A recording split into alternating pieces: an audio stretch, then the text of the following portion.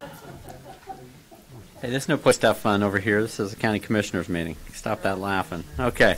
Good morning, everybody. I'm going to call to order the Administrative Matters meeting of the Larimer County Board of Commissioners. Today is Tuesday, October 1st, 2019. I'm Tom Donnelly, the chairman of the Board of County Commissioners this year, joined by John Kafalis, Commissioner from District 1, Steve Johnson, Commissioner from District 2, Elizabeth Carter from the Larimer County Clerk and Recorder's Office is here to keep the minutes of this meeting. Our county manager, Linda Hoffman, is with us at the controls, and Alicia Jeffers from the Commissioner's Office is with us to time the public comment portion of this meeting. It's a tradition of this Board of Commissioners to begin this meeting with a Pledge of Allegiance. So I'd like to ask you to stand and join us in the pledge. I pledge allegiance to the flag of the United States of America and to the republic for which it stands, one nation, under God, indivisible, with liberty and justice for all. All right, thank you, everybody. First item of business is public comment. We have a number of folks who've signed up. First, Deb Bjork. I'm going to let someone go in front of me because she has it. Very good. Chris? Yes. Welcome.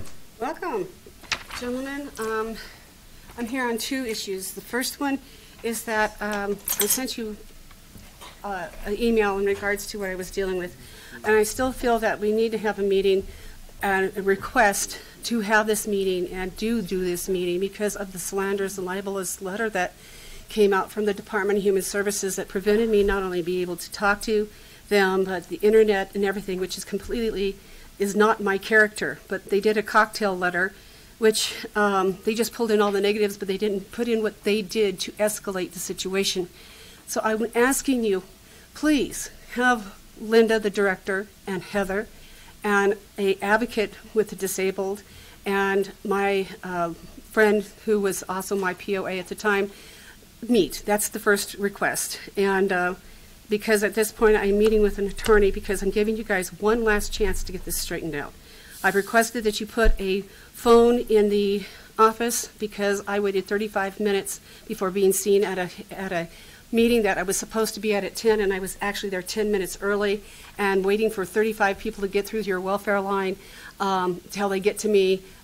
When this person told me emphatically that they had a 10 o'clock meeting, I got there 15 minutes after. I was distressed. I'm not a flake, and I want you guys to know that there needs to be something for the constituents there to be able to let the people know that they're there for the meeting, that they're there for. Okay, then the second thing I'm doing, and this is completely separate, and this is my new 3 minutes, is that I've been talking to people because I went to John Kafalis's trailer park presentation. We're going to have some marches on the county and the city and at the Capitol regarding anybody that pays rent that has been jacked up that's more than 1/3 of their income. Some senior citizens are on Social Security are being ignored in this county, and we feel that because you have ignored the cries of the senior citizens, that we are here, and I mean HEAR, we are here. Hear us what we're saying. If you do not do this, you're going to be causing a revolt in this town and rebellion because we're going to encourage anybody that has had their rent jacked up that's more than 1/3 of their income to go ahead and start signing petitions to do away with the cap that the state of Colorado has put on us and require this county to be able to make it so that only 1% of rent can be charged per year because that's the federal guideline on Social Security. So when you jack our rent up $100 and we only get a 1% increase on $790, it doesn't quite cut it for us. And you expect us to get a job and we're on disability. We have kids that are on disability at 30 years old that cannot supply those needs. And you are not addressing them. If you're not going to address them, we're going to encourage that you be voted out. And that's where it's at. The other thing is that we need to have you work on our behalf to work with these people. Eminent domain is often used by this county. And the trailer parks that you have in this county, you need to set aside as being protected, like diversity areas. And if they're not, and the only way to get the corporate to listen to us is to say, okay, fine, we're going to declare this an eminent domain situation because we need to protect the diversity in this county. Very good. Thank you very much. Thank you. I'm going to go a little out of order. I'm going to ask Greg Leverett to come up at this time. Hi, Greg. Good morning. You know, I brought up that my phone's blocked. I can't talk to anybody in Larimer County. Also, Steve Johnson blocked my email, which I think is probably illegal with some of the latest cases coming. So I can't do business with Larimer County Department of Human Services. Now, that originated from the Sheriff's Department. Why would the Sheriff's Department block my email or my phone calls? Could it be because I went to about the sexual abuse of my daughter, and I told Brad Harkin that Linda Connors lied as a Larimer County attorney, which Lou Gator said anybody lies they're fired, which is not true. When she's made the comment that you would not know what your daughter said to your mother about her sexual abuse, when my daughter told my mother about her sexual abuse while we were all eating lunch. So what does Brad Harkin do, the great investigator at the Sheriff's Department, to protect children from medical and sexual abuse in Larimer County? He goes to Linda Connors, who says, oh, everything was fine. Did you ever call my mother to find out when my daughter said the sexual abuse? No. And then another reason they would probably block my calls is the stupid comments I get from these guys. It's obvious Brad Harkin can't understand the medical condition my son had that DHS said was signs of abuse, Hirschsprung syndrome. Clayton Cross, he's sitting there talking to him about the Heidi Furlan case and other cases that DHS screwed up. Oh, where are you getting your medical information from? I said, my father. Oh, your father's a doctor. I said, no, my father's a veterinarian. You expect me to believe that your father is a veterinarian would know how an antibiotic works in a human as compared to a cat, dog, or cow? Well, you know, I thought you had to have a high school education. And in biology, you learn all those mammals, warm-blooded mammals, same bacterial type infections. I mean, just what kind of stupid comments or what kind of idiots does Sheriff Smith hire as sheriff's deputies? Next one is Barbara Bowman, talking to her about that. And she goes on, well, I've seen those commercials, and those antibiotics have side effects. And I said, well, most of the things you see on commercials are not antibiotics but drugs and are taken for extended periods of time, therefore build up residuals, which will cause side effects. So, I mean, the logic behind these people is just stupid. The next one I think that the Sheriff's Department really doesn't want to defend is Elliot Phelps' stupid comment that, well, it doesn't matter what the gram classification of the drug was that they were treating Heidi Furlan's daughter with. They were using a narrow-spectrum antibiotic. Well, first off, no antibiotic treats heat stroke. A narrow antibiotic means you're using an antibiotic for a specific bacteria. Since there's no bacteria, what the hell were those doctors doing? And how is he using that as a defense for the medical malpractice of those doctors in that case? And Steve, I mention it all the time, you should have understood this, so this you should have spoke out. And you really do, by being in the same profession as my father, I think you owe him an explanation as to why you support such corruption and incompetence with the Department of Human Services. All right. Thank you, Greg. All right. Now we're going to go to Deb York. Hi. You absolutely can.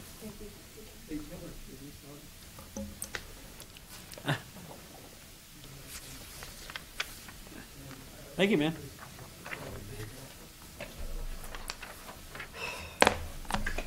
Hi, I'm Deb Bjork. Thanks for allowing me to speak today.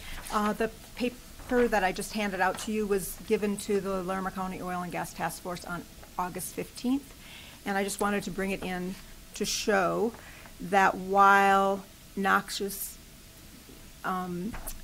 nitrogen oxide emissions have reduced, the amount from oil and gas from 2011 to 2017 have actually almost doubled. So there was some discussion, confusion about what we were talking about in terms of ozone-causing chemicals. And so I just also want to point out that in this same slide that was presented by Tom Butts, prepared by the CDH, Colorado Department of Health and Public Environment, that it also is, we're talking about tons per day of nitrogen oxide that goes into the atmosphere in Colorado. So while it went from 320.8 tons per day in 2011, it's now 219.7 tons per day going into our atmosphere. So it's like going from an F- to an F. It's still not great. And that when we talk about NOx, what we're talking about is nitrogen oxides which react to sunlight to create ground level ozone. So that is what our problem is with breathing here.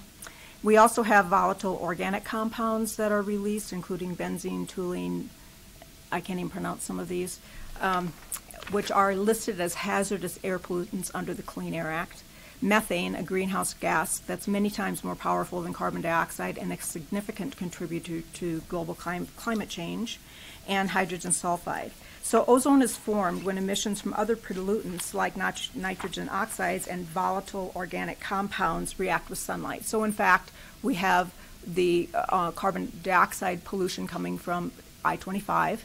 Then we have also the emissions from the oil and gas fracking, primarily Larimer County, but we certainly in Larimer, or primarily Weld County, we certainly don't want to add to that.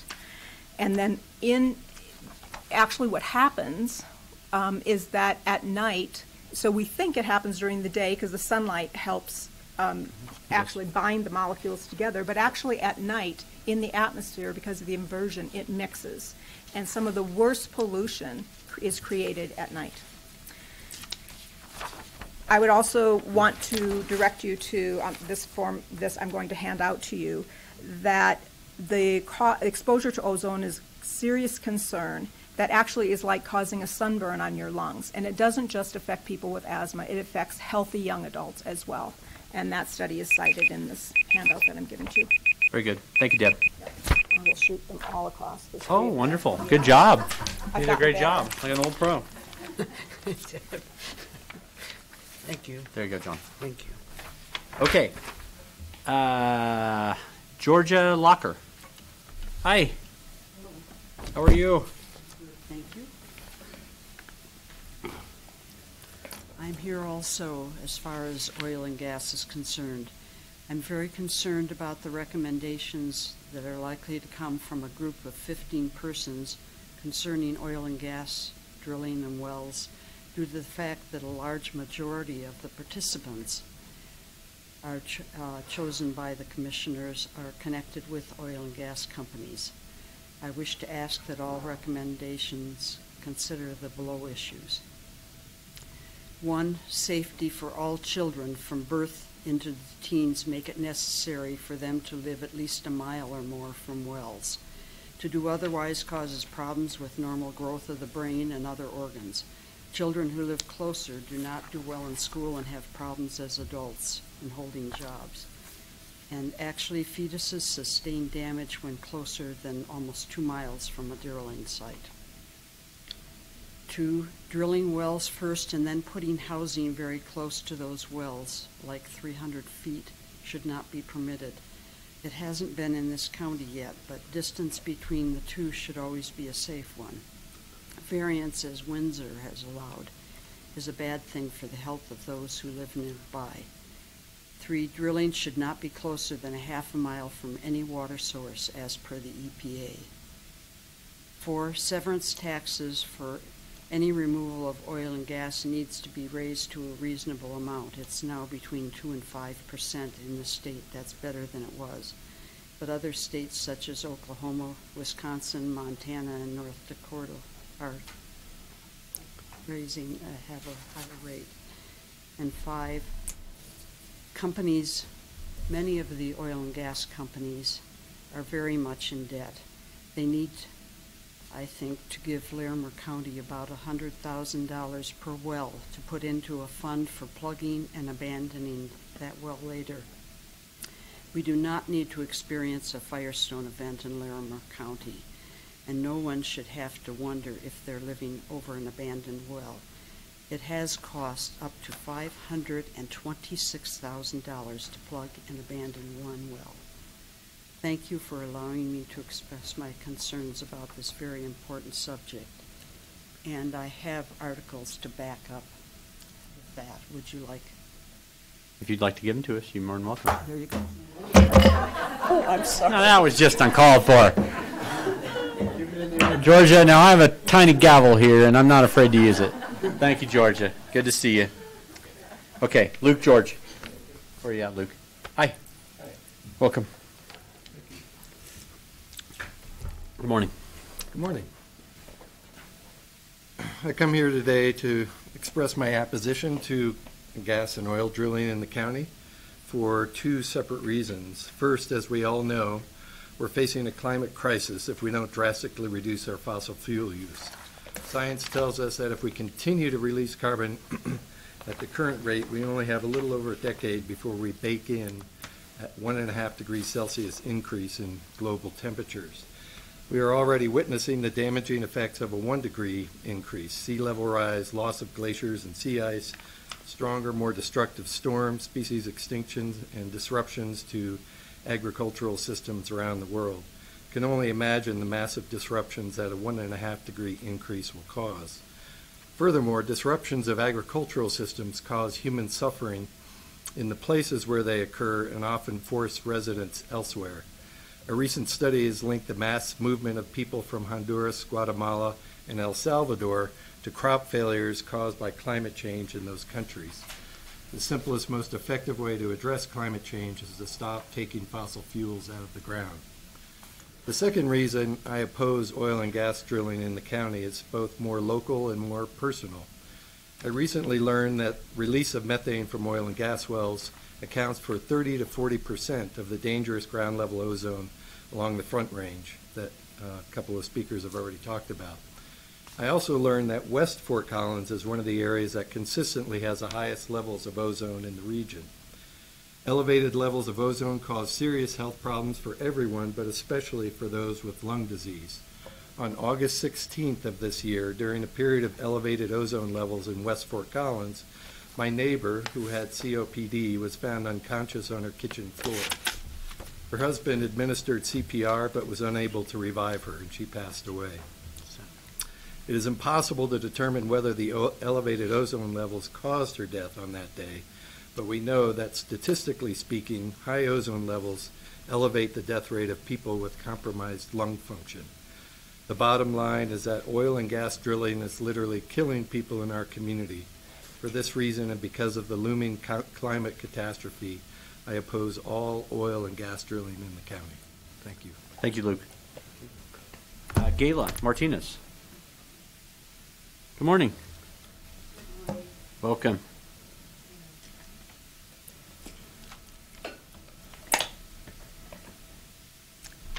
My name is Gayla Maxwell Martinez, and I would like to speak to you this morning about elephants, cows, and moths. Last Wednesday, I attended the Oil and Gas Task Force meeting. I couldn't help but notice that there were several large elephants in the room. Those unacknowledged facts that no one wants to mention, but that are at the heart of the matter. The first elephant is the unquestioned assumption that we must find a way to fit oil and gas development into an increasingly densely urbanized corridor. It's like a farmer who sells his farm, moves into the city, and insists on bringing his favorite cow to live with him in his new high-rise apartment. Cows, even the sacred cow of oil and gas extraction, have no place in urban areas. The second elephant is the assumption that this particular industry should not be required to fully pay its own way. If the cost of methane capture, of 24/7 air quality monitoring, or of post-production cleanup are too high, especially, for instance, for a smaller operator, then exceptions to the rules should be made. This is not true capitalism. Thirdly, we seem to be willing to set aside the state mandate to protect public health, safety, and the environment by over-focusing on the gray areas of the increasing scientific evidence that shows that close proximity to oil and gas production is a serious and significant health risk, and that it is fouling our environment. The burden of proof is on the industry to show beyond a shadow of a doubt that oil and gas extraction does no harm, and that evidence does not exist. The fourth elephant, perhaps the biggest, is climate change. On this question, the science is clear and unequivocal. Our entire planet is in grave danger. Fossil fuel extraction and consumption is a major contributor to this crisis. We should be making every effort to curtail this activity as quickly as possible. Instead, we are like moths clustering around a porch light on a warm summer's night. We're so attracted to the shining promise of big bank accounts and increasing tax revenues that we, as a society, are oblivious to the destruction we bring upon ourselves. Will we make the necessary changes, or will we continue to beat ourselves to death against a deceptive attraction? Thank you for your Very clever. Nice job. All right. Is there anyone else in attendance this morning that would like to make public comment? Seeing none, we'll close public comment. Thanks, everybody, for coming out, and we will move on to approval of the minutes for the week of September 23rd, 2019. John. Thank you, Mr. Chair. I move to approve the minutes for the week of September 23rd, 2019. Very good. We have a motion. All those in favor signify with an aye. Aye. That motion is passed 3-0. Brenda Jemison, the Business Operations Manager for the Commissioner's Office, is here. She's coming. She's going to review the draft schedule for the week of October 7th, 2019. Hi, Brenda. Good morning, Commissioners. So on Monday, October 7th at 8 a.m., Commissioner Johnson will attend the Behavioral Health Policy Council meeting in the hearing room on the first floor. Nice. At 10 a.m., you have a work session regarding the Office of Emergency Management Mitigation update. At 11 a.m., you have an executive session for a discussion regarding the NIST project. At 12 p.m., Commissioner Johnson will host his Meatloaf Monday meeting at the Trailhead Tavern Wow. here in Fort Collins. Nice. At 1:30 p.m., you have a work session with Lori Cadridge, the Interim Director of Community Planning, Infrastructure, and Resources. At 3 p.m. and again at 6:30 p.m., you have the land use items with the Development Review Team. That's in the hearing room on the first floor. On Tuesday, October 8th at 7:30 a.m., Commissioner Donnelly will attend the BizWest CEO Roundtable on Transportation at the Elevations Credit Union in Windsor. At 9 a.m., you have Administrative Matters. That's this meeting here in this room. At 1:30 p.m., you have administrative direction to the county management. That's in the Sprague Lake Conference Room here on the second floor. On Wednesday, October 9th at 7:45 a.m., Commissioner Johnson and Kafalos may attend the Workforce Development Board meeting in the hearing room on the first floor. At 12:15 p.m., Commissioner Kafalos will speak at the City of Fort Collins Senior Advisory Board meeting at the Fort Collins Senior Center in Fort Collins. At 6 p.m., you have the Planning Commission County Commissioner Joint Work Session. That's in the hearing room on the first floor. On Thursday, October 10th at 7:30 a.m., Commissioner Kafalos may attend the Fort Collins Downtown Development Authority Board meeting at the Rocky Mountain Innisphere here in Fort Collins. At 11:30 a.m., Commissioner Johnson may attend the Larimer County Interagency Oversight Group meeting at the Lake Loveland Conference Room on the second floor. 12 p.m., Commissioner Kafalos may attend the Juvenile Community Review Board meeting at 2555 Midpoint Drive in Fort Collins. At 1 p.m., Commissioner Donnelly will attend the Water in the West tour at Larimer County's Little Thompson Farm on South Highway 287 in Berthoud. At 1:30 p.m., Commissioner Kafalos may attend the Office on Aging Advisory Council meeting on Midpoint Drive in Fort Collins. At 3 p.m., Commissioner Kafalos may attend the Northern Colorado Legislative Alliance Healthcare Working Group at the Exchange Desk Chair Workspace in Loveland. 6 p.m., Commissioner Johnson may attend the Board of Health meeting. That's in the Carter Lake Conference Room on the first floor. At 6 p.m., Commissioner Kafalos may attend the Colorado Department of Human Services Office on Early Childhood Stakeholder meeting at 800 South Taft in Loveland. On Friday, October 11th at 10 a.m., Commissioner Johnson will attend the Colorado Counties Legislative Committee business meeting at the Colorado Counties in Denver. At 11:30 a.m., Commissioner Donnelly and Kafalos may attend the Group Publishing Community Service Awards Luncheon. That's at the Hilton here in Fort Collins. At 12:30 p.m., Commissioner Donnelly may attend the I-25 Funding Committee meeting at the Candlelight Dinner Playhouse in Johnstown.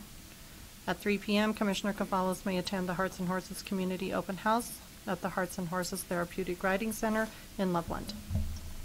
On Saturday, October 12th at 9 a.m., Commissioner Kafalos will host a community conversation at Me Oh My Coffee and Pie in LaPorte.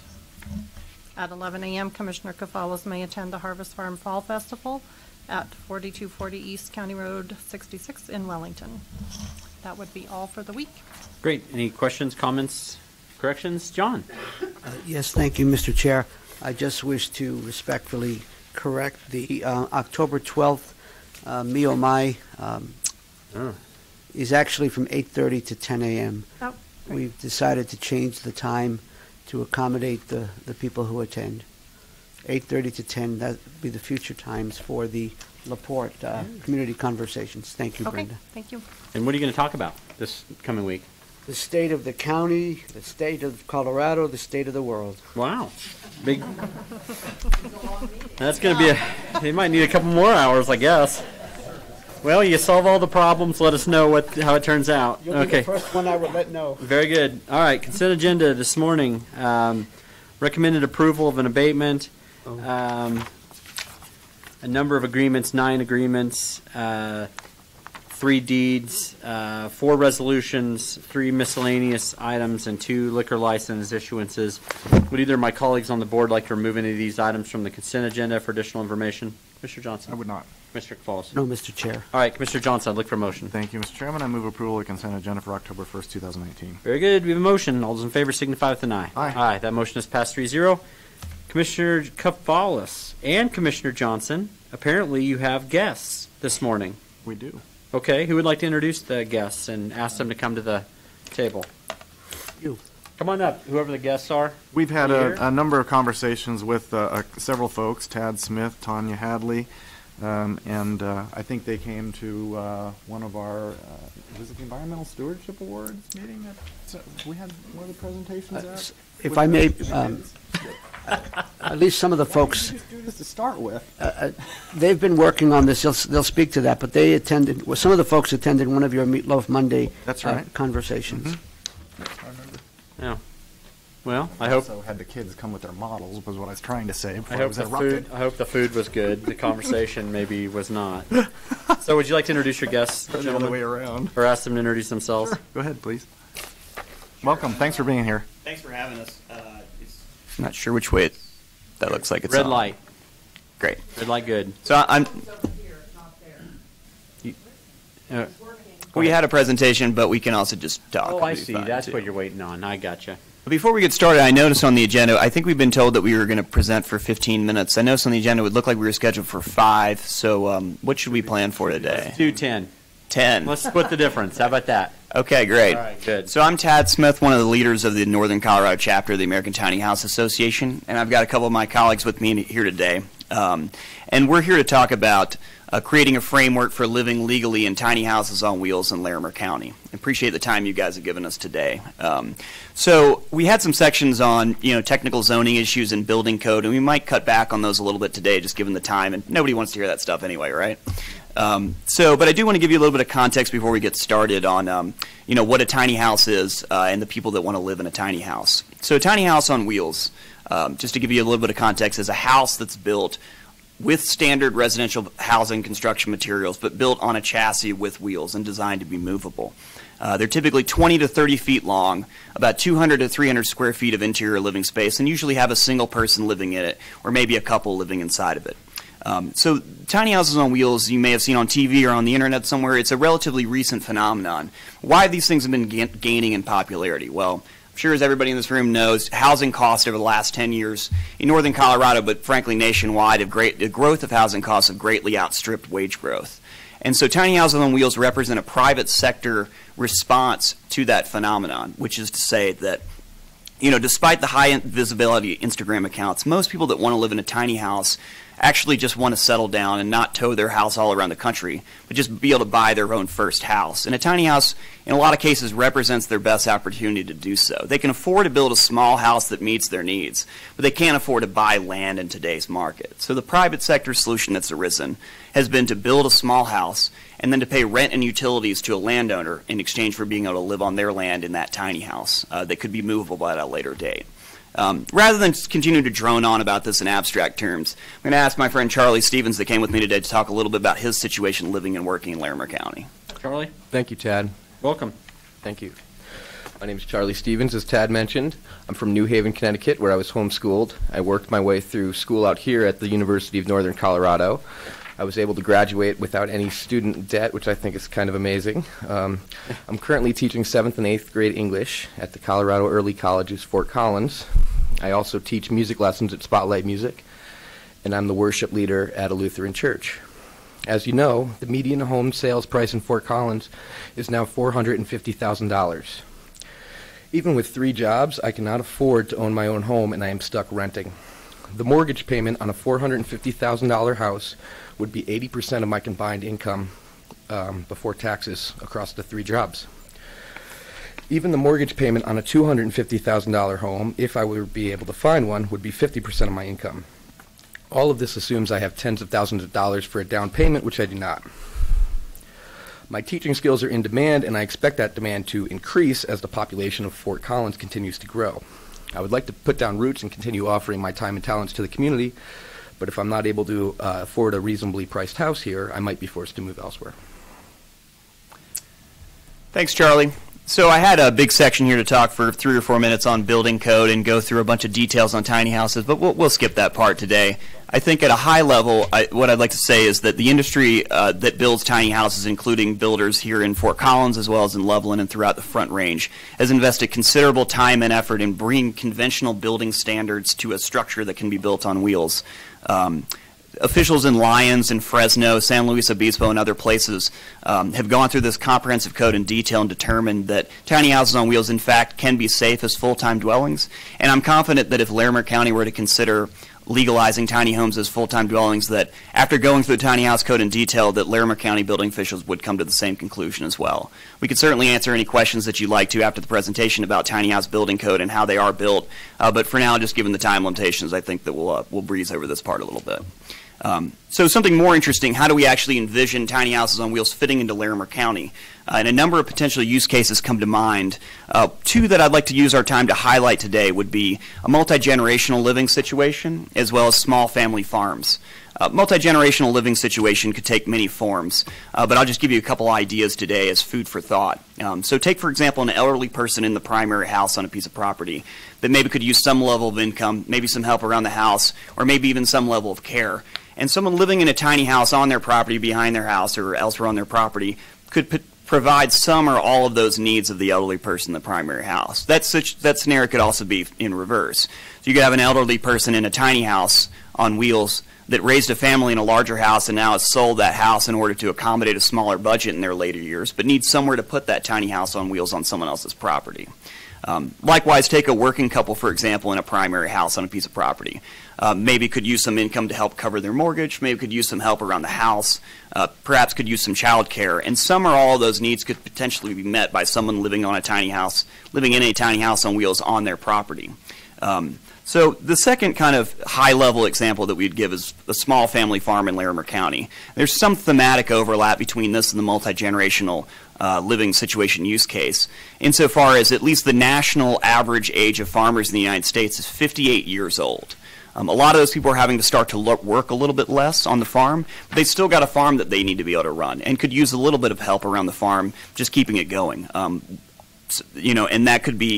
that help could potentially be provided by someone living on their property in a tiny house. Likewise, they could probably use a little bit of income to pay the property taxes because farm valuations have gone up so much in the last couple decades, and as they're looking to retire, they're still responsible for the full property taxes on their farm. Again, income from someone paying them rent to put a tiny house on their property to also be able to help on the farm could potentially help offset that. So I'm going to ask now a colleague of mine, Tanya Andreas, to talk a little bit about her family farm situation in Larimer County. Thank you. Hello. Good morning. I'm Tanya Andreas. Thank you for having us. I'm single, semi-retired. I have 3 acres with an old small farmhouse on it. I take care of about 50 animals on my homestead farm, poultry, sheep, llamas, dogs, and cats, which of course require daily care. I also have a large market garden that's managed by a farmer, but I'm responsible for daily watering.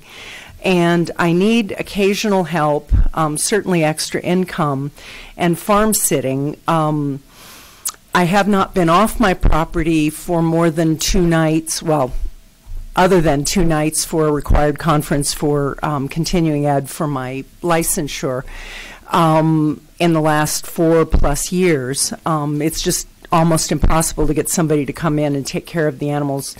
Also, I had a back surgery a few years ago, and not being able to lift over 10 pounds for 6 weeks, how do you do that? So For those reasons, and because I have a small property that would be a lovely place for people to live, and I can provide childcare, pet sitting, and a very quality lifestyle, and my house really is too small and busy to share with a roommate situation, but I could definitely use the extra income.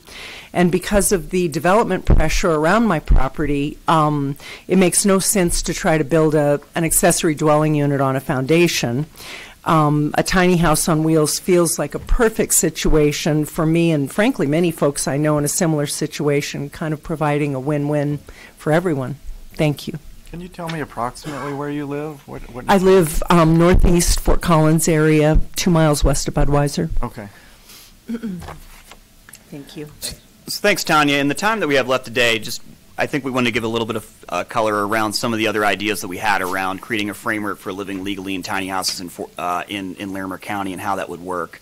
And some of the considerations that the commissioners might have. I would expect first and foremost that, one of the biggest concerns around tiny houses is that they fit, or any house for that matter, is that they fit the character of the area that they're being put in from a zoning perspective. And tiny houses on wheels typically, do look like a house. Other jurisdictions that have legalized tiny houses on wheels have made sure to ensure this by putting certain standards in with the permitting process to ensure that the appearance of the tiny house is like an actual house. So, for example, standard residential siding, not fiberglass like an RV or a mobile home. A minimum pitched roof of 312 or greater. Again, not a flat roof like an RV or a mobile home. And probably most importantly, screening the wheels from view so that once the tiny house is in place, that it really does just look like a cute little house. There's other things we could talk about here as far as the technical details. We would expect a tiny house on wheels to be considered an accessory dwelling unit, and there would be a limitation of maximum one per property where they would put. And we of course expect all setbacks and other rules associated with houses would apply to tiny houses on wheels as well. On the technical side, we'd recommend doing a 5-year extendable permit for tiny houses on wheels. And although 95% plus of tiny houses on wheels don't get moved within any particular calendar year, we'd expect a 5 to 10 year time horizon would be typical kind of for a use case for putting a tiny house on wheels on someone else's property. We'd recommend capping the number of permits in Larimer County at 100 to start out. And in doing so, that would mean that even adding 100, tiny houses on wheels to a 2,600 square mile land area would be a de minimis impact on density within the county. Finally, as a single family home, we would expect, the review process that would apply to a tiny house on wheels would be pretty similar to what would be a typical house. So the public site plan review process, as I'm familiar with it at least, that applies to any, house that's built within the county. Just to wrap it all up, we're here today because tiny houses on wheels can be safe to live in, and people that want to live in tiny houses in Larimer County need a legal opportunity to be able to do that. Legalizing tiny houses on wheels in Larimer County would be a win for the county under both the comp plan and the strategic plan. For the comp plan specifically, Principle 2 of the housing section of the comp plan mandates that the county support a variety of housing stock for the various needs of its constituents, and actually mentions tiny houses on wheels by name as a candidate for future support by the county. Under the strategic plan, under John's section, Goal 2, mandates the county to work on reducing the housing overburden ratio for people that are overburdened by housing cost, and certainly allowing people to live in a smaller, more cost-effective housing form would help contribute to that goal, Objective 4 under Goal 2. So finally, I think I speak for everybody in this room, public servants and citizens alike, in saying that I think everybody's preference would be that the county encourage private sector innovation and solutions to help combat, rising housing costs. And, rather than having government shoulder the burden directly of defraying cost of housing for its own citizens. And I certainly think that tiny houses on wheels are one of the best private sector solutions that have come up in the last few years to address housing costs here as well as nationwide. So I want to thank you again for your time today. We'd be happy to discuss further, answer any questions for you. Do you have any questions for these folks? They're very comprehensive. Go ahead. Thank you, Mr. Chair, and thank you, Tad and colleagues, for presenting. A couple of questions that I have. First of all, I'm curious, what is the state in Larimer County? What is the status of companies that are actually manufacturing tiny homes in the county or perhaps in the region? Sure. I'm aware of a couple of manufacturers off the top of my head. And again, these people are manufacturing tiny houses on wheels, not necessarily for living in Larimer County. I know, for example, Mitch Craft up on 287 builds some of the most beautiful tiny houses you'll see anywhere and ships them all over the country. I think those tiny houses retail for a lot higher than kind of the typical use case that we'd be talking about. But he definitely builds beautiful work. There's another one based in Loveland called LC Carpentry that builds tiny houses as well. And that's Luke Camps. And so there is especially if we can expand the market for tiny homes regionally, there is the potential for a positive economic impact. Is that correct? Yeah, absolutely. I mean, it's not just Larimer County. I mean, I would call the Front Range one of the epicenters of, I think because the tiny house movement more or less started with a company based in Colorado Springs, I think the Front Range, as far as the industry goes, has a head start. I mean, for example, in Denver, the leading manufacturer worldwide of the chassis that tiny houses on wheels are built on, TrailerMade, is based in Denver and ships them all over the world. So absolutely, as far as the industry goes, I think the Front Range is a center of activity for what's going on, and giving people a chance to live legally here in them would only boost that economically. Thank you, Ted. May I continue with a couple more questions, Mr. Chair? Yeah. Go ahead, John. Okay. We're looking at the tiny, whatever you called it, Mitchcraft. Oh, yeah. Website, right? Yeah, there's some beautiful pictures on there. And I would add, Some of the homes behind the fence as you go up 287. Yeah. and I would add that Mitchcraft would welcome you all to visit the homes. I think seeing them says almost more than we can. They're really very well done. With permission, I just have a couple more questions, and I appreciate your being here. One is, what are some examples of best practices in terms of matching the folks who may purchase a tiny home and where they wish to locate that tiny home, assuming we could figure out the land use code issues and all of that? I think there's a couple ways to accomplish that. I mean, of course, there's, just going out and potentially knocking on people's doors or whatever and randomly finding someone that might want to host a tiny house. I think maybe a more effective way, there's a couple organizations around the county that I think would be very good at that. One would be an organization called Neighbor to Neighbor. Now, I haven't had discussions with them yet, but Neighbor to Neighbor takes, like we talked about earlier, an elderly person perhaps living in a large house by themselves. I believe that's called the Home Share Program. Exactly, that has space and finds people and vets people that would be a good fit for that elderly person to live in their house, help them out, and pay them some rent. I would expect that Neighbor to Neighbor will be pretty well positioned to do an analogous thing with small family farms, for example. But there's also, of course, farmers groups. I know Tanya met with one the other day, actually, in the past week or so, and there was a lot. Farmers Alliance. And Tanya mentioned that, when she mentioned the idea to them, that she had a lot of great feedback, actually, on people that might be interested in something like this. Thank you. My last question, thank you, Mr. Chair, is what do you folks see as the next steps? It is my understanding that in some ways you've been interfacing with our building department as well as our planners, and you've come up with some specific recommendations, language perhaps regarding building code and land use code. What do you see as the next steps in terms of actually coming up with language, text that potentially we could consider and the Planning Commission consider as we look to update our land use code and our building codes to accommodate this type of housing? Sure. We did have a chance earlier this year and appreciate the opportunity to sit down with Matt Lafferty and with Eric Freed and talk a little bit about tiny houses and just gauge their interest a little bit. And the feedback that we got in that meeting was that that they are interested in the idea, certainly aware of what's going on generally with tiny houses, but of course like everybody else working in the county, are very busy, and so we were encouraged to have the commissioners recommend to Leslie to request this be an item for them to allocate staff time and resources to work on, exploring how to get this done. And certainly we've been involved ourselves with processes in other municipalities and could lend some guidance on, what was done there as far as their process. Thank you. Question for my commissioner colleagues. One idea was that from this presentation that maybe we could, if you think there's value to that, have some kind of a work session where we could get into more details, and then based on that work session, we could make a more informed decision about the request that I'm hearing here, and that is, do we allocate resources to actually look at the nuts and bolts of figuring out the building code and the land use code. Do you think there would be value in having a work session, a half hour devoted to this or something? I think there would be value in it. I'm wondering if it would be better to do it in one of our joint meetings with the Planning Commission. Maybe invite some people from the Agricultural Advisory Board. I would rather do that. I'd rather have their land use experience and input. That's just my suggestion, but I think either one would be good.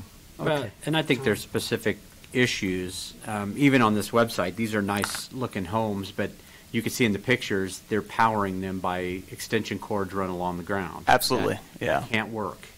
You have to have a sewer hookup. You have to have a real electrical hookup. You have to invest real money, and frankly, housing costs are high in this county, but even probably maybe even more expensive are land costs. And one thing in the county that would make this more challenging is the fact that you have to be able to accommodate a septic tank or septic system on any property. So you've got right off the bat, you've got almost a 2.5 acre lot size minimum just to put a tiny house on there. So at some point, it makes the economics of the deal a little less tenable, I think, frankly. And so I'm not asking for a response. I'm just telling you, I think that's some of your challenges. Sure. I mean, those are some of your challenges, and so those will have to be solved, and they're not going to be solved by us sitting around singing Kumbaya. I mean, we need our staff to come up with specific recommendations, right, Matt? You've looked at this stuff, and you've worked on it a little bit, and the county has tried to make accessory dwelling units and things like that more affordable. I go to dairy farms fairly regularly and see the real challenge that they have as far as housing their employees, and we don't make it easy for them. We don't make it easy for them at all. And those guys, when you're milking 400 cows a day, 3 times a day, they're just like you. There's no vacations, there's nothing, because you have to make sure you got people there all the time. And so, those are real actual challenges in this county, and they do need solutions. And so I don't know. I mean, I don't know if the wheels are. I mean, I don't know what the wheels have to do with any of this. But I mean, if you wanted to accommodate smaller homes on properties as a means for people for farm labor, for affordability issues and things like that, I think I don't think we have any problem with that. But I mean, this idea of the wheels kind of sounds like you just want to pull it out and dump the septic tank on the ground somewhere and then pull it back in. And I know you're not trying to suggest that, but I mean, that's a challenge. Right? I think the wheels, just to jump in for 10 seconds. I'm just saying the worst case scenario, or the very worst operator, is who we make regulations for, right? Right. Or we try to. You know what I mean? You understand. Yeah. Mr. Chair, John. just a final comment on my part, and maybe to respond to Commissioner Johnson's suggestion. First of all, you raise valid points. I mean, there's no question about it. But it is my understanding that these folks have done a lot of homework and research, and they can provide examples of how other communities, whether in Colorado or in the nation, have solved these issues of making sure septic systems were proper, making sure we're not just running extension cords to get electricity. So I think it merits further discussion, deeper discussion.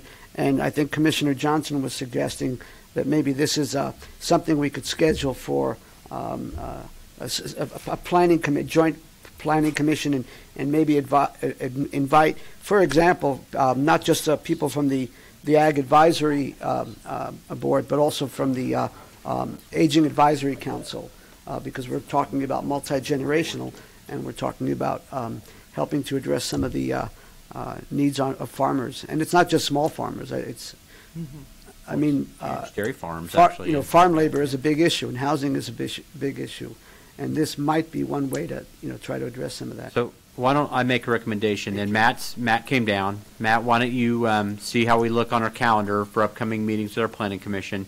You can talk to the board and find out what our recommendations are for folks that should be involved. And if you have. I know you're tough. You're working on a lot of stuff upstairs, Leslie, cell phone regulations, oil and gas, this Estes Park land use, and actually the rewrite of the county's land use code. I don't know if you guys have time, but you'll have to let us know if you have time to really look at what other counties have done, research that, develop potential code language. I don't know. I mean, maybe you're pushed out 6 months, or something like that. But you need to look at it and give us an honest evaluation of how much time you have, because I know you're working on a lot of stuff. Now, maybe by the end of this year, some of that stuff will hopefully be off the plate. But I think you should do that. And it seems to me that these folks have done a lot of that research, and to me, this is an opportunity to try to help the planning folks and create a collaborative opportunity to learn from what they've gotten, present it to our planning people. You can verify the facts, and that might help deal with some of your workload issues. I just had one other question I wanted to ask you. What is the level of neighborhood opposition? There's always the NIMBY thing when you try to do anything in a neighborhood. You know, there's neighbors that don't like it. They're going to imagine the worst. They don't know what the things look like. What's been your experience or knowledge of other communities, how they dealt with the neighborhood concerns? I will say, given that it's not, virtually anywhere in the United States, there are pockets of places where it is legal to live in a tiny home, but because of there's an extended process for getting this done on a municipal level, there's plenty of places in the United States where it's not legal to have a tiny house. And being very involved with the tiny house world and myself, I know that kind of the standard operating procedure, if you find someone that's interested in potentially having a tiny house on their land, albeit illegally in a lot of places, is to approach the neighbors in advance to ask them, because of course zoning in virtually everywhere is enforced on a complaint-based system. Based on, I'm in, sorry to bring up social media here, but I'm in Facebook groups that have 100,000 people in them that post about tiny house related issues. And I've seen very, very few examples, just taking that as my source information, probably the best source information out there. I've seen, almost no examples of people being asked to remove their tiny house from those properties, which of course would be driven, I'm connecting this back to your question, because that would be driven by a complaint by one of their neighbors. So while there is, I think at a high level, there could be opposition in abstract theoretical terms, I think in the real world practice so far, we just haven't seen a lot. Well, with our public site process, we wouldn't, I think what you're describing is situations where people do it and then ask for forgiveness later. The public site plan process is asking for permission first, so you notify the neighbors and... Well, and I think what I was describing was a little bit analogous to what you're doing formally through a public site process in terms of notifying all the neighbors in the vicinity and then asking for a public comment.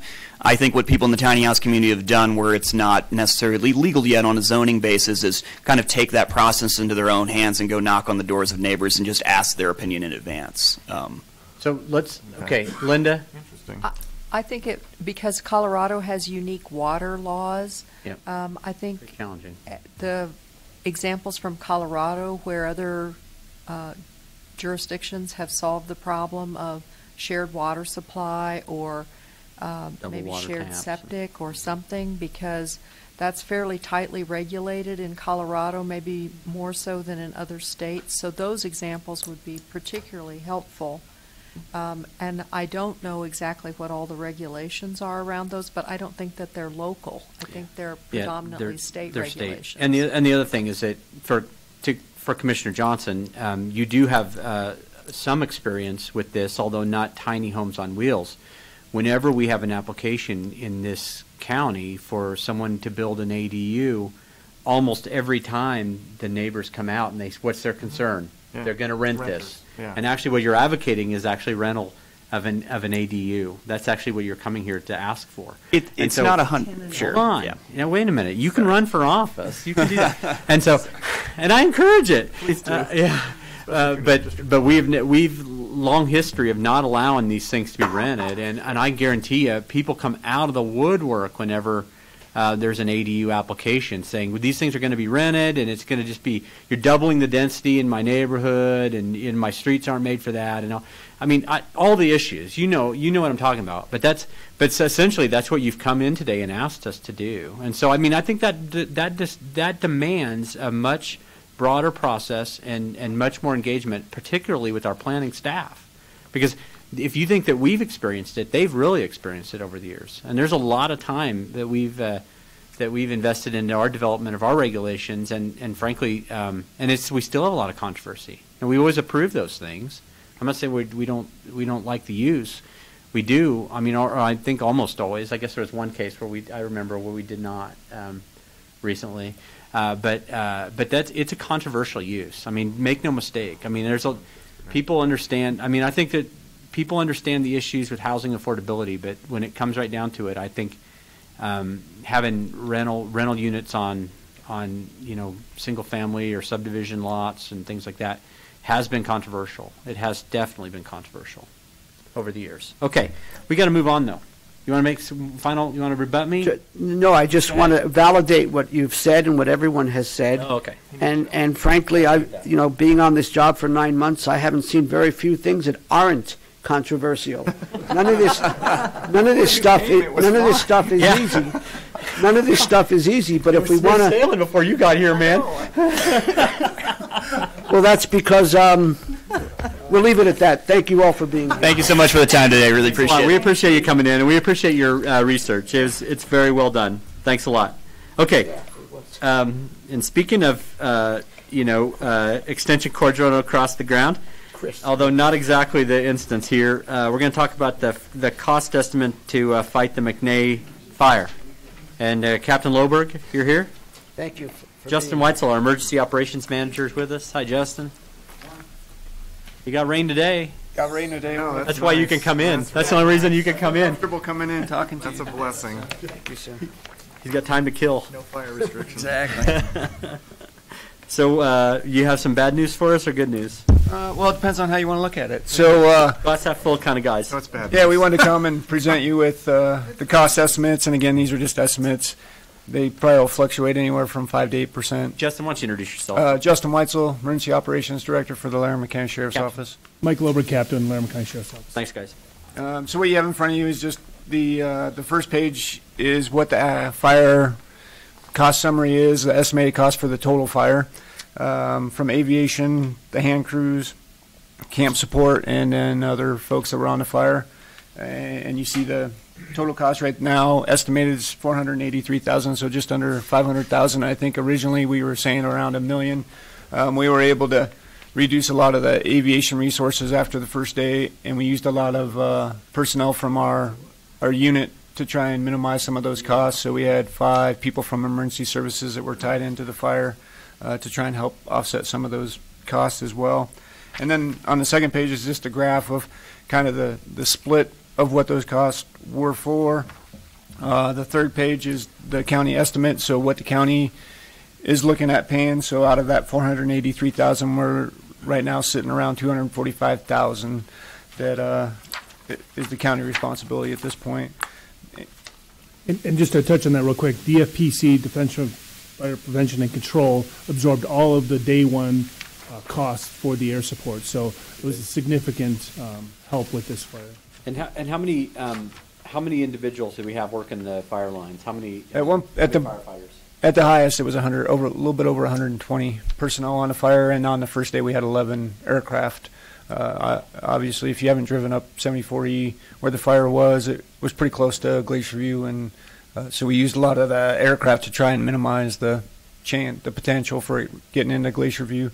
Obviously, if it would have got into the subdivision, it could have been pretty catastrophic. So it could have been a whole different amount of money that we're sitting here talking about. So we use a lot of aircraft to try and prevent that from happening. And then in addition to that DFPC money that they paid for the aircraft, we have an intergovernmental agreement with the Division of Wildlife, or Colorado Parks and Wildlife now. I always get confused, but we have an intergovernmental agreement with them where we can submit for every year they carry $89,500 that they'll pay to counties if the fire's on state land. Well, 100% of this fire was on state land, so I'm trying to put together the invoices to submit that claim to Colorado Parks and Wildlife to hopefully get $89,500. I talked to the state yesterday, and they weren't aware of any other county submitting for that, so hopefully I can get that in quickly because it's first come, first serve kind of thing. So trying to process all of our invoices. So. Anything you want to say, Captain? Just one additional thing, obviously that first day that there were high aircraft costs, and I think a lot of that came from the pilots that were in the air basically saying, hey, we need additional help up here. And when I arrived up there on Sunday, talking to Justin about that and seeing the proximity with the homes, it was just good collaboration and good information between the two of them and using some resources that really could help stop that fire. And Justin talked about the terrain up there, but it's pretty rocky, difficult terrain, and running up some of those valleys was a significant risk for us. So I'm happy with the collaboration and partnership between those groups, and not losing any homes and no injuries on the fire line either. So I think it was a pretty well fought fire. So. Yeah, that's really great work, and as Justin's far too humble to admit it, but that had the potential to be a tremendous disaster, and the fact that our folks got on that thing so quick and got resources deployed and we had all the firefighters from everywhere, I think, in here. Do you have a list of all the departments that responded? We have a list with our public information officer. I don't have it in front of me, but we did have a lot of the local resources, and we even had to get firefighters from out of state just because of the size, and then crews weren't available, so we did get crews from Utah and Idaho, and even a lot of the aircraft came from Utah, Idaho, California, so we were pulling in anything we could find. So it was really good work, fast response, and you guys did tremendous work. We're really impressed and really proud of the job you did, and I know everybody up there appreciates it a lot. You want to? Yeah, I drove up there Sunday to get firewood up at Red Feather, and saw. Of course, it's pretty amazing. Scavengers come after the fire. I went up by the Kilpecker site. They're doing a lot of firewood. All those trees they cut down for the power line, they're allowing the public to go in there and get firewood. But I don't know anything about motor vehicle insurance, but I think I have property damage on my motor vehicle policy. Does that ever cover anything like this? If a motor vehicle causes structural damage to a building or a fire, is there any ability to recover anything from a insurance policy if there is coverage for that? Because this fire was started by a vehicle. Fire. Was it a tire or what happened? They think the brakes were overheating from Denver, and then by the time they got to the hill there, they were hot enough that they were able to cause a fire in the vehicle, and then they had a camper on the back, a pickup truck with a camper on the back, so obviously a lot of material to fan the fire, and then there was some ammunition that firefighters had to back off because the rounds were being shot off. So, but I do believe that there is. We have gone after insurance companies on previous car fires. The Big Elk fire from I don't even remember when that was. They all blend together, but similar thing where it was a car fire or started by a catalytic converter, and then we did go after them for some money for that. Is there plans to look into that for this fire? State Patrol is looking into the actual cause and the origin of the fire, so we'll have to coordinate with them. First, I think the next step would be obviously get with Jeff Green and try to figure out, on a county perspective, what does that look like, and having that insurance expert kind of dive into that. But we'll be happy to look into that as well. Okay. My other question is, when I got back Sunday afternoon, I saw that there was a fire 3 miles northwest of Red Feather Lakes. Do you know anything about that? I didn't see any smoke when I got back. So there was a wildland fire. When was that? I can't remember.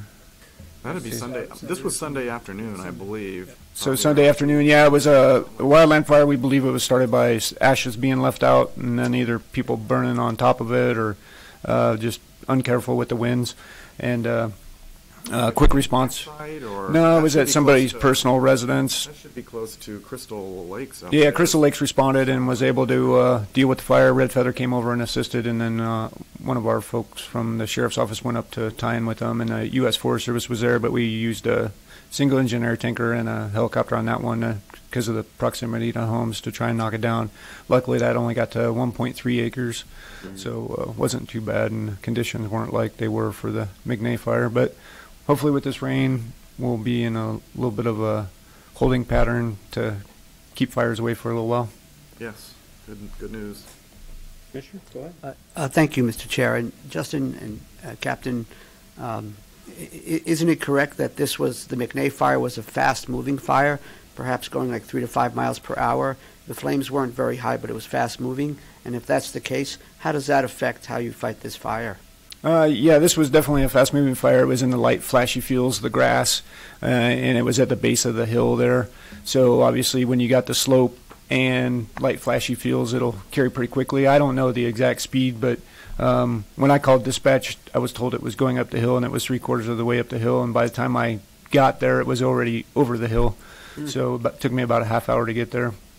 But it had already gone over the hill and was heading down the backside of it. So it moved rather quickly, and obviously the biggest thing is trying to get resources into it. And like as the captain alluded to, there wasn't a lot of road there, so we had to hike crews in and try and get people onto the fire as best we could. The aviation resources were called in because of the terrain and how fast it was moving. So obviously we try and use the aviation resource with the ground resources. We can't rely on one or the other, so it's a coordinated effort with everybody, and just trying to get crews in when we're short. Crews, trying to find them around the country, it takes a couple days to get those folks in. So when they're moving fast, we try and get as many people onto it as we can. So thank you. Great. All right, any other questions? Well, thanks, guys. It's great. Good news. I mean, it really is good news, and great work, Justin, and all your folks that responded to that fire. It was great work. You joke around about it. You can't even remember. You keep them all straight anymore. But that, I mean, you got. In fact, we're sorry for you because you worry about fire all the time. You're always worried, but we're glad we got somebody like you. I mean, we couldn't make it without you, man. So thanks a lot. Thank you. See you guys later. All right, Dalen Figs. Our Natural Resources Director is here with a slew of folks. We're going to talk about a flood parcel in the Big Thompson Canyon. Charlie, I think that I think that mic might not be that good. So, Justin, if you want to talk too much, you might have to share the mic with Megan. So, welcome everybody. We're going to talk about the purchase of the Weiss property in the Big Thompson Canyon. Something the board's been briefed on a couple of times. Last week, the Open Lands Advisory Board took action and provided a recommendation in support of this purchase. Dalen Figs, our Natural Resources Director, is here, along with a slew of other folks. So, to begin, why don't you introduce yourselves? I will, and thank you, and good morning. Well, I'm Dalen Figs. I'm the Natural Resources Director, and with me is Megan Flanagan, who is our Conservation Program Manager, Charlie Johnson, a Senior Land Agent, and Justin Core, also a Land Agent. And we just want to talk briefly about the Weiss Tract. And what I've asked Megan to do initially is to really put this acquisition in context and talk a little bit about the work we're doing in the Big Thompson Canyon and why this tract is important to us. And then Justin will go over the details of the acquisition itself. Very good. Hi, Megan. Hi, good morning. I know you've heard a little bit from us in the past about our Big Thompson Conservation and Recreation Plan that we developed post-flood. And that plan identified of the 4 parks that Larimer County previously managed in the canyon that we would reopen all 4 of them in a variety of ways. The Forks Park being the one with the most developed public access. And so we partnered with CDOT throughout the reconstruction of Highway 34 and worked with them on reconstructing a parking lot based on some modeling to make sure it was out of the floodway and the floodplain. And if you go up there today, you see our parking lot on site. It's about a 15-car parking lot. There's a vault toilet. And one of the key things in this area was really wanting to, as you can see on the map, Forks Park is, the ownership of Forks Park came to the county after the 1976 flood. So it's a different array of parcels that are separate from each other and not as contiguous as we'd ideally like it to be. And in particular, the Weiss parcel, which Justin will go into details with, is adjacent and really in the center of the gap between what we'd like to be managing more holistically as Forks Park. So between our work with CDOT that Justin will describe a little bit and wanting to do some trades with them on right-of-way that we gave them throughout the flood process, but also acquiring the Weiss property and other inholdings within this region. This is the first step towards accomplishing that goal. Okay. Oh, Linda, you made a mess it up now. Nice job. All right, so just to kind of touch on the high points of the final review that we discussed last week with OLAB, and also it's in the information that was provided to you, is what's on this slide here, and that's basically that we're looking at a property that's about 1/3 of an acre. The purchase price that we've negotiated with the landowner is $60,000. There is a mobile home and some infrastructure on the property that the county will be removing upon acquiring the land. Future development of the land is unlikely, at least in portions of the property that are covered by the floodway delineation. Not all of the property is in the floodway, but a good portion of it is. Megan kind of touched on the potential for the acquisition of those nearby CDOT parcels to provide some additional county ownership in this area and add to Forks Park. And again, just to kind of touch on the key conservation values for acquiring the property is that it adds more land to the county ownership there, enhances the buffer to Forks Park, and provides some opportunity or some additional land for public recreation and access to the river. And I think as time goes by and this property kind of recovers and vegetation comes back in, there'll be some scenic value that's provided by the acquisition of this land as well. So the recreation, are you talking fishing? Or it seems like with the trees, that'd be a good place for a picnic table. Right. Or something like that as well. What are your thoughts on that? Yeah, I think that's something we can look at over time. This parcel, the Weiss parcel, is contiguous to the west of Forks Park and up on a bench. So it is outside of the floodway itself, and so it does have some potential that way. But it also provides, it's on the curve right after you've left Drake. And so the screening that it provides to the trailhead and from the trailhead back is a pretty significant feature. Also, by acquiring the property and removing a lot of the material that's on it will open that up, that view shed, but also prevent the trailer, a lot of debris and things like that from being a hazard in a future flood situation as well. Megan and Justin, regarding the debris and the demolition material from the removal of the mobile home and the concrete infrastructure, do we have the ability to divert some of that material from the landfill, or where will that stuff go? Well, I think that the condition of that mobile home is in pretty bad shape.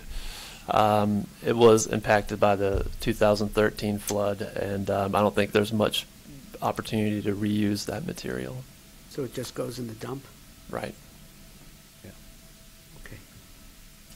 And there will be some asbestos mitigation associated with the trailer as well. Probably, so we'll it make probably sure. actually won't go in the dump. Yeah, frankly. part of it will not for that purpose, yeah. It probably has to go to a lined landfill. I don't know that, but it would be my guess. And our landfill is not lined. To the cost.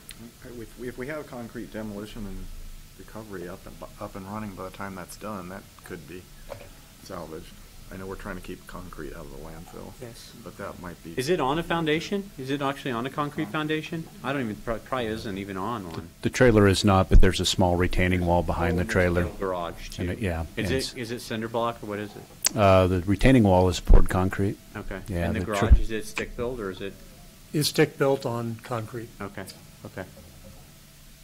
Okay, well, do you have where's your big picture? Where's your overall picture? Have that again? There we go. Move it up a little bit. Zoom in a little. Don't listen to Linda, what Linda tells you to do. Push escape. Don't do what Linda tells you. Thank you. There you go. I'll give you permission. Okay, so I think the thing that's really interesting about this is you can see the bounds of Forks Park. It abuts National Forest, right? And then the county also has that piece of ground on the far left or the west side. There's one small in-holding lot, and then there's a CDOT lot that the county will probably acquire at some point. So you're getting to the point where you've got a pretty large, potentially a pretty significant land holding there by the county that could make a really, really nice enhancement. As Commissioner Johnson mentioned, there's all sorts of recreation that could occur there. I mean, that fishing access is unbelievable, frankly. I mean, that's so valuable, and you'll never have another chance to acquire it, probably. I mean, God forbid another devastating, catastrophic flood. But I mean, other than that, I mean, these things are this opportunity comes so rarely. I really think this is a great work by our county staff to bring this into the fold. It's a small. I mean, like you said, it's only a third of an acre or something. It's a really important third of an acre as far as our plans to really provide a lot of great recreation in that Big Thompson Canyon. And a few years ago, I think it was prior to the flood, remember we were going through that master planning effort in the Big Thompson Canyon? And I was amazed because I thought it was going to be like fishing access and canoeing or kayaking, stuff like that. The number one thing people said is they want restroom facilities in the canyon. And so there you go. We're providing that again. So this really checks a lot of boxes, and I think it really demonstrates the function and the purpose of this department. Right? We all get excited about the giant 10,000 acre ranch, and those things are exciting and they're important too. But this kind of stuff, small parcel acquisition, decades to complete the purchases and bringing it all together is really important as far as being beneficial for our community. And this is a great example of that. We're really well done. Thank you. Is this where Dallas Miller built the handicap access facility? That's up further. It's further upstream. That's further west. As I recall, that did not get rebuilt, did it? No, it has not been. Has it been? It has been rebuilt. Oh, is it rebuilt? Okay, Yes. because I was thinking I think as I recall, this is a fairly, there's not a huge cliff or. No, it's not anymore. It looks a lot different now. It's pretty flat now. Yeah, we partnered with CDOT and the coalition on the restoration all through here and up around the curve towards Dallas's property. But the Waltonia area is where the handicap fishing pier is now located. And John, go ahead. Mile marker 72, I believe. Oh, okay. And so is there any plan to do any kind of further enhancements on the river in this segment? We're monitoring it now. You'll see, if you go up now, there's a lot of growth from the last year's restoration work, and we actually have a contract with the coalition to do all the weed control through our department. So we're monitoring a certain level of shrub density and growth that we want to see, but the river itself is intact. Some of the CPW fishery where they've electroshocked and resampled is showing the fisheries back at a level that they would expect. So a lot of it's. You're not planning to go in and put rocks in the river, habitat and things like that. That's already done. That's already done. Yep. Yeah. We do plan to build a staircase and river access trail still from the parking lot before next spring. Great. Yeah. Well, I'm really excited about this. I'm going to be proud to support this acquisition. And so, any other questions? Nope. Colleagues? Commissioner Kvalis, it's your turn. Thanks, Mr. Chair. Thank you, DNR colleagues. I move to approve the purchase of the .33 acre Weiss parcel for $60,000. Very good. We have a motion. Any further discussion? Seeing none, all those in favor signify with an aye. Aye. That motion has passed 3-0. Thank you, guys. Good work. Thank you. Good work. Really mean it. Very good. All right. Pardon me. Did you need to authorize someone to the authority to sign at the closing table? Do you need that now? We need it before closing. When's that going to occur? Next Thursday. Oh, so you better do it. You always have Statement of authority. Don't we always have that? Well, I've never heard of us doing that before, Linda. We do, but You do it on all of them. We do? Out it through consent, I think. Okay. All right. No. You put on consent next week? Yeah. Okay. Good. All right. I knew it was. Want to make sure. It's a well-oiled machine here. A lot of times the engineer doesn't know where the train's headed, I think. Okay. Ken Cooper's here, our facilities director. Down the track. And Jennifer. Hi, Jennifer. Jennifer Johnson, our facilities planning and real estate group manager. We're going to have a little update on our on progress of the redevelopment of our Larimer County shop facility in Estes Park. So why don't you guys introduce yourselves for those who might be listening? Hi, I'm Jennifer Johnson, Facilities Real Estate Development Manager. Welcome. Cooper, Facilities Director. So who'd like to begin? Yeah, go ahead. Thanks for your time this morning. We can be brief. The letter that's in front of you spells out some of the many steps that we've taken as a county to continue the project in Estes Park to replace the fleet maintenance shop there. used primarily by Road and Bridge, also located and used by the CDOT staff that operate out of there. That's a long-term arrangement that we would like to continue, and have worked with that group for several years now, trying to advance the project as a shared partnership. We have an MOU in place earlier in 2019 that spells out a whole host of different obligations and requirements of the project. Both the county is moving forward with, actually shops, because there's multiple structures, and then also the work that CDOT hopes to do as a neighbor to us. The land is owned by Larimer County. I thought I had it on. Is your mic on? I thought it was. There you go. It was okay. red. Alicia gotcha. Okay. Yeah, thank you. The property there would be split into two parcels in this arrangement, with CDOT having to do further development, but we have been working with them to do road design that's required to allow for their property to be expanded and built on. We are building, currently on the property right next to it that the county owns, and so we've gone through and completed, at least to date, the pieces that the county is responsible for in the MOU and the memorandum of understanding, and would like to extend a letter on behalf of the commissioners, from the commissioners, to CDOT to basically ask them to confirm, their timing and their continued plans to build there as well. So that's a long-winded version of what we would like you folks to consider and move forward with today. I don't understand the grammar of the first sentence that kind of has that last phrase, "and as attached." There's an MOU that's attached to the letter for reference, because we reference the MOU throughout the entire letter, so the attachment is the MOU. I know, but thank you for the collaborative work between the county and CDOT for the conveyance of property, and as attached.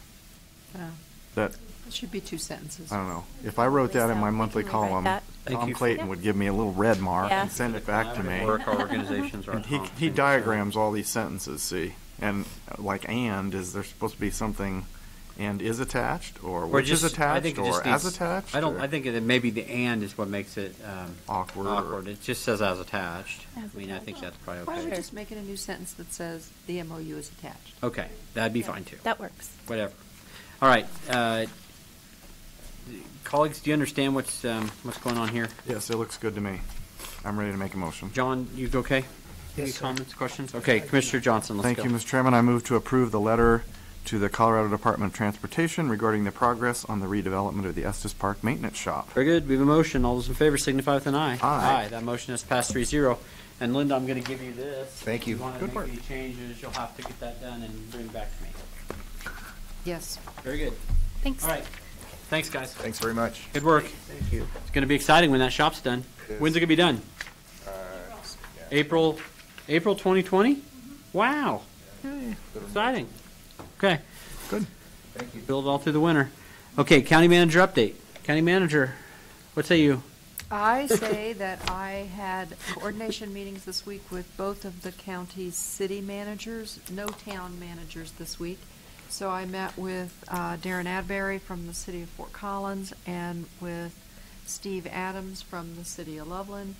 Both communities had updates and things to share, and I told them about the things that we're doing here. So it's good to stay in touch with those two organizations. I also had contact with our strategic plan coordinators, particularly on the issue of housing. The goal steward is Heather O'Hare, the objective leader is Jennifer Fairman, and the three of us met with Julie Bruin from the Housing Catalyst.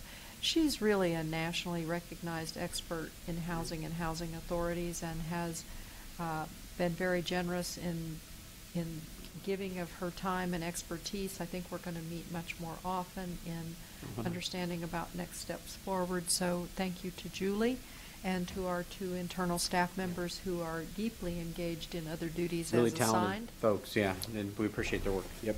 Right. And then speaking of talented folks, Josh and Matt and I are continuing working on the budget. They were out at 10 County last week because there's that, the 10 largest counties get together for a budget conference once a year.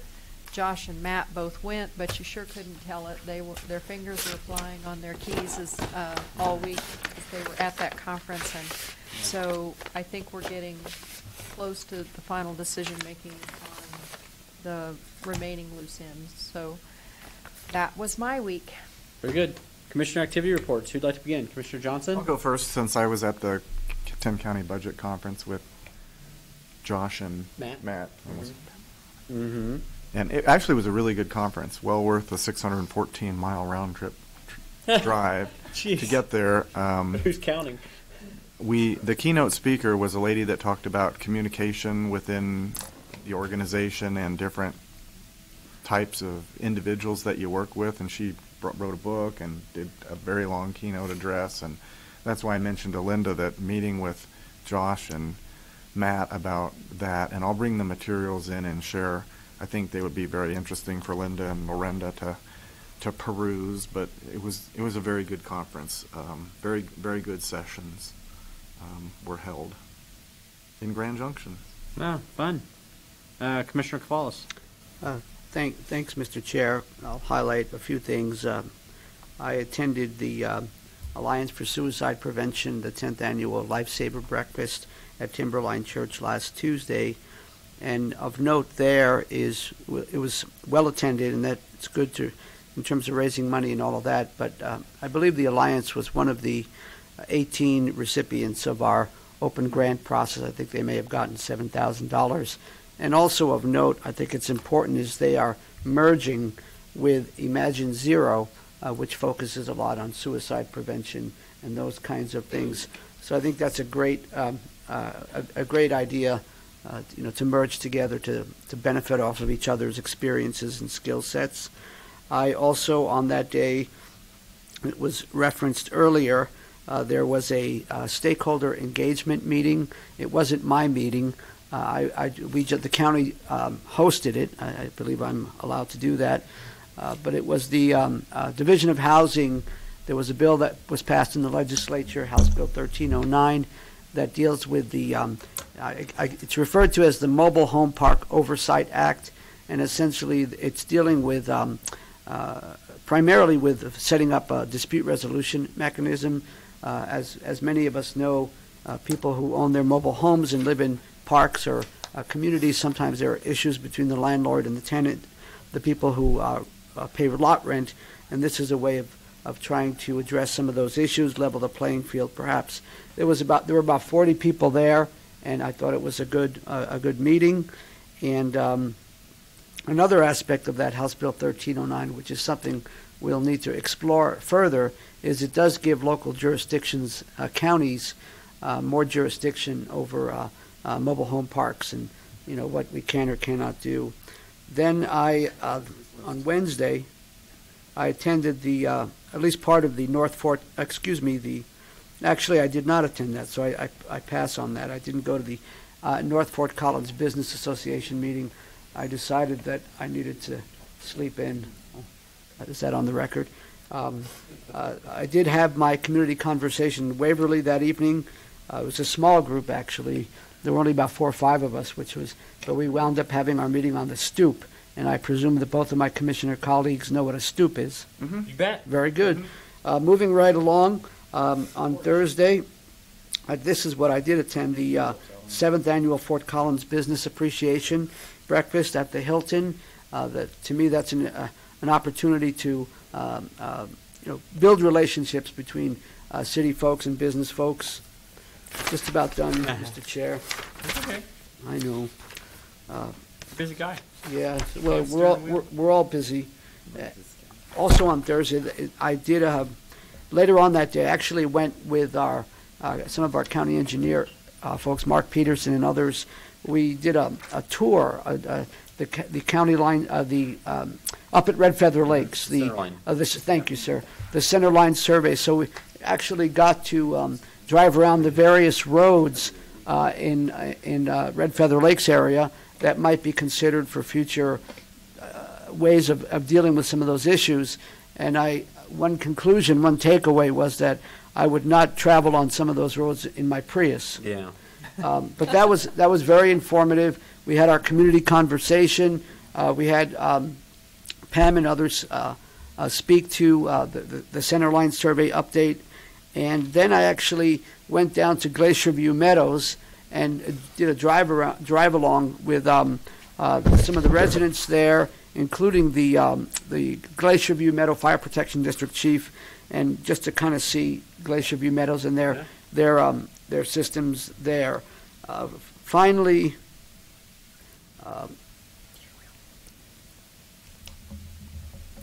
well, I guess in conclusion, I attended the SAVA soiree. SAVA is the Sexual Assault Victim Advocate Center's annual fundraiser. SAVA. Soiree. And what's soiree?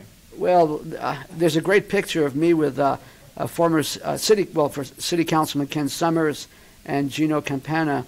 They were wearing tuxedos. I was wearing not a tuxedo. Something more casual, but I was dressed up for the occasion. Anyway, I got to sit at a table with the new CSU president and her husband and a couple of other folks. Again, and I actually, and maybe someone can follow up on this, I actually invited her to come in and maybe speak to us as our guest. I'd like to speak to her. She did that with the city, and I think it would be helpful to do that with the county. So perhaps Linda or someone could help us make. Send her an email. Did she respond to you? We have been pursuing such a meeting or such a introduction with her not to get the city meeting that you and I attended. Let's chat about this and see if we can get her here. In any event, that is all I have to report, Mr. Chair. Thank you. You did a ride-along, too. Oh, yes, thank you. I know more about your schedule than you do. Yes, and you probably know more about my emails than I do. Is that correct? Yes, probably. Although I'm learning how to use certain words in the subject line. No, I only use them when it's appropriate. When I bet. Yeah, he's blocked me. We heard there's blocking of emails, widespread blocking of emails. But very quickly, I appreciate the chair reminding me. I did about a 3-hour ride-along with Lieutenant Jeffrey Van Hook with the sheriff's office, and we were up in Wellington. I got to see the annex. We participated a little bit in the Oktoberfest there. We did a drive through Poudre Valley Mobile Home Park, and apparently the children and the young people like the little sheriff's the stickers that they hand out. So that was very informative. Not too much excitement, but I think that's a good thing. When we were at the last thing I'll say is when we were at the I guess it's called the pass on, where the next shift the sergeant is briefing the deputies and the patrol officers. I got to witness some of that, and that was helpful and interesting. And as people we were leaving, I said, be safe out there.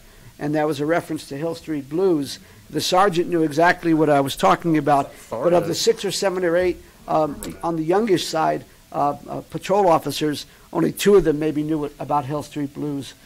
I don't even know about Hill Street Blues. Anyway, we'll leave it at that. We'll leave it at that. And again, thank you for your indulgence, Mr. Chair. Oh, my gosh. Okay, just 2 things I wanted to apprise the board of. The first was the Open Lands Advisory Board, which met last week, and actually we did take, they did pass a recommendation on about the Weiss property that the board just considered a few minutes ago. The board, we had an interesting discussion, frankly, about oil and gas development in the county and what the county has done in the past with regards to oil and gas, particularly pertaining to our open spaces. And obviously, we might be in a little bit of a different climate now, but we've done some really, really positive, collaborative work with,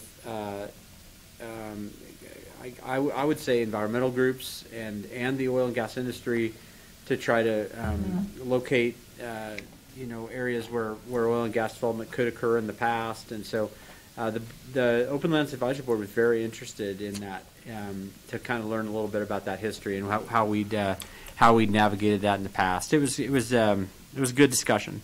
Fair Board met last week. I don't know why, but this year was like the best fair of all time in the last decade. It's Dalen. Dalen didn't have anything to do with the fair. And Dalen and Chris Ashby. No, Chris Ashby's been here. Chris Ashby's been here for several years. I don't know what the thing that changed was, but for some reason, this year's fair was My point is, it wasn't you. unbelievable. In my first year as Fair Board liaison, I guess I'll go ahead and say it, the fair soared to new heights. Mr. Chair, I don't think you can declare causation here, maybe correlation. We'll see. We had tremendous uptick in the number of folks who attended the fair, and It was my county soapbox. the that I carnival wrote. was, That's what it was. really great, and even though there was some kind of a communicable livestock disease that was running rampant in the county, we still had a great. Never happened when I was on the I know we had great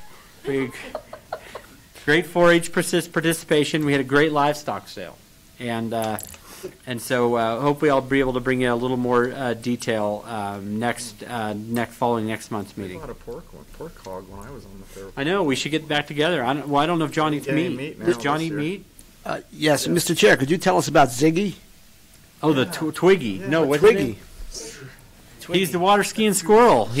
She. She. And I actually saw her in action, and it was I missed it. it was amazing. I highly recommend it. You should get out and see. This is actually like the 10th, I think, Twiggy. I don't know what the lifespan of a squirrel is. It's I'm not. guessing those were custom-made skis. I do remember Twiggy. It's not. It's not long, but I mean, this squirrel lives much, much longer, obviously, than a wild squirrel, because she's not. There's no predators or anything like that, and she wears a life jacket, so she has no risk of drowning. But they live a long lifespan, but still, I think it's like the 10th iteration of Twiggy, and she was still going strong and available for photographs for a small fee. Okay, there is a legal matter before the board. Last week, the Board of Commissioners considered exclusion from the Estes Valley Recreation and Parks District. This is this would be the execution of the order excluding those properties that the board will consider. Yes, sir. And Frank Haug, our Larimer County attorney, is here with us to present this item. Again, I recused myself from this hearing, last participation in this hearing last week. In 2000, and I think it was early 2017, or maybe perhaps late 2016. I had sent a letter to the Estes Valley Parks and Rec District Board asking them to consider removal of certain properties from the district at that time. Mr. Haug felt that potentially represented a conflict of interest on my part, so I did not participate in the hearing. So, Frank, go ahead. That's correct, Mr. Chair, and so as a result, you should also not participate in this hearing, which is why I've had it to be signed by Commissioner Kafalis instead. And what I've done is essentially just gone back, listened to that order, listened to the hearing, formalized that into this, and then I'm happy to make any changes if you see any that you'd like to make. But I think it should basically just summarize the findings that you made last week. If it gets appealed, it's an appeal from you. It's not really an appeal of. Anyway, sorry. Go ahead. It's not really an appeal of your decision, because if the district court does hear it, it'll be decided based on the record, same as yours, decided on the record before the special district board, not on your deliberation. So the date that's effective will be whenever this is signed, assuming today. They'll have 30 days from today's date to appeal it if they want to appeal it. Thank you, Frank. I just want to make sure for the record that anyone who may be listening, the chair has recused himself from this meeting. Yep. Thank you. Commissioner Johnson, do you have any questions? I do not. You're proofreading the resolution as we speak. And it looks good. Then I You ready am. for motion? then I'm feeling reassured. Thank you. Yes, I would welcome a motion, Commissioner Johnson. Mr. Chairman, I move to approve the order excluding certain properties from the Estes Valley Recreation District. It's a proper motion. All in favor, say aye. Aye. Aye. Thank you. Is there any further business that we must attend to, Madam County Manager? Not today, Commissioner. Then we are adjourned. Thank you.